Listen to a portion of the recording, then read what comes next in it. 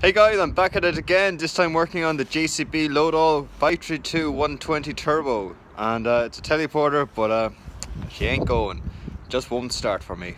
And yeah, I guess this video is working out why it doesn't start.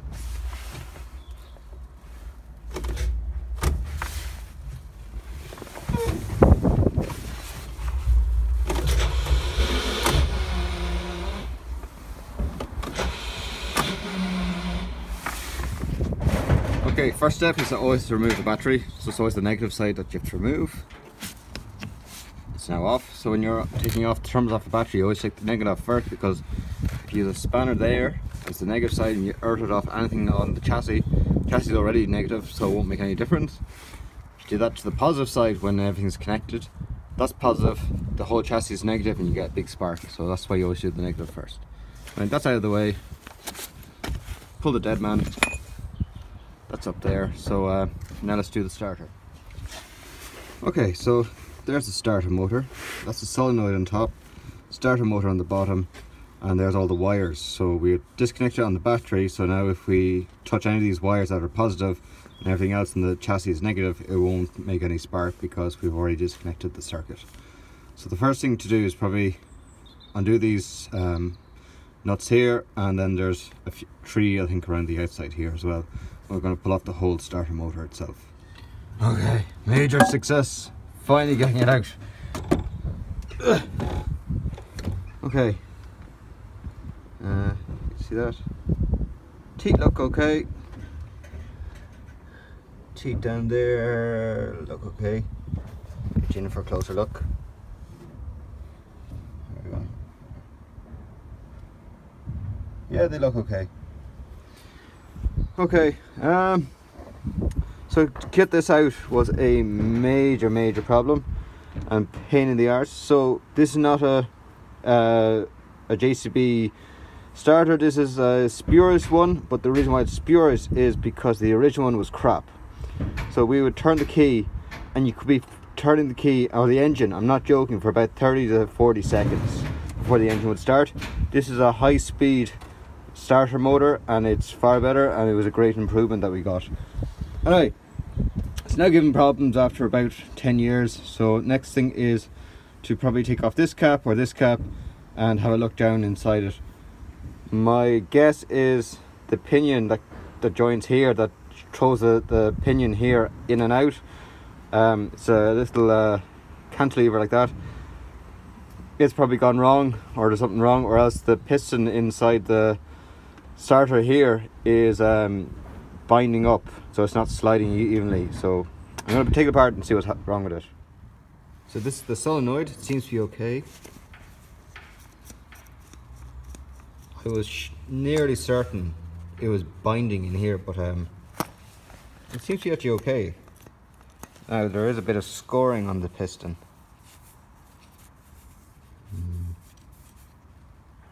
Okay, so it's scored there, so I'm going to have a look now at the main motor. Okay, now I'm about to open up the casing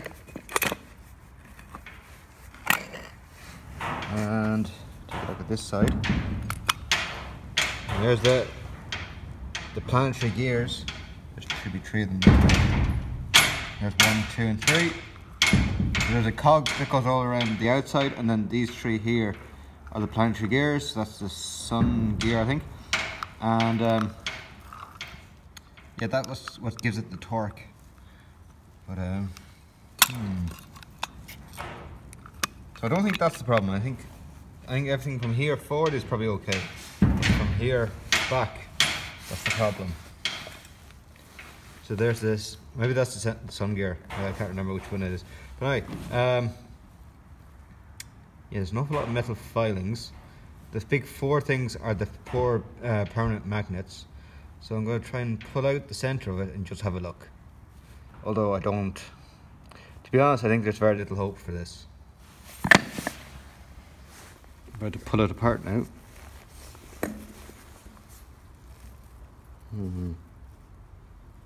Okay, that's not looking good.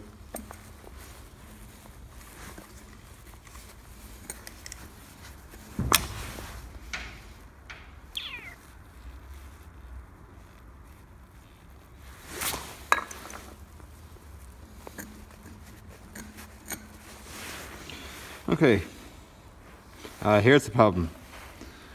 You see in there should be a gap between each one of these, so that's carbon has built up in between each of these little bars. On the commutator. That there's damaged. It's damaged, but it's still making a connection, I think, so that's okay. Full of absolute carbon.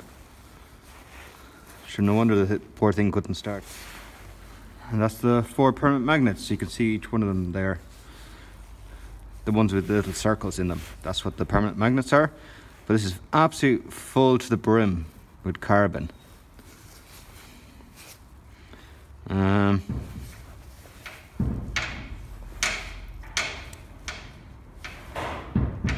Okay. This here is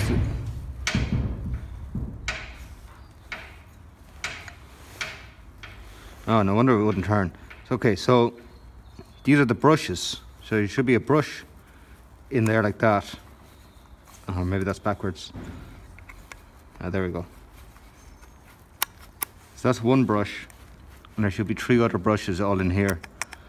But obviously when I was getting serviced and getting looked at, they took this apart, looked at it, and probably realised there's little to no hope for this. So I ended up buying a new one. I bought a new one, and it seems to be okay. So the new one, so it's going to go in. To be honest, I would have loved to have been able to service this myself. I'd probably clean out the brushes here and whatever else was wrong with the thing. I don't know directly what was wrong with it, but yeah, I would have loved to have serviced it and gotten it all back running again. But to be honest, because the loader is used probably 300 days out of 365 days, you just need a perfect starter, and I think we just needed a new starter, to be honest, because it was giving problems for a while. So now to get the new starter. Okay, now to do a proper unboxing video. So that one, that one. Ah, it's a new starter. Brilliant. And it comes with a tested. Okay, cool. So heavy starter too. Hey Brent, now time to install it. Okay, now time to just do a quick test on the new starter. So now we're going to activate the motor and the solenoid. So put the power on the top one first, and then lean it across onto the solenoid activator.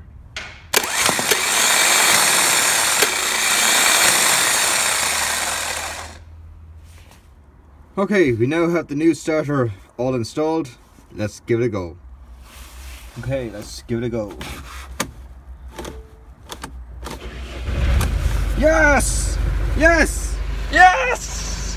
It works! It works! Yes! Well, bollocks to it anyways, after stopping on me. And yeah, I don't know why. So next video, I guess we're figuring out what the problem is. I think it's a fuel problem. So yeah, see you next video. As always guys, thanks for watching. Don't forget to rate, comment and subscribe. Support me on PayPal, all the usual stuff. As always, thanks for watching. See you next time.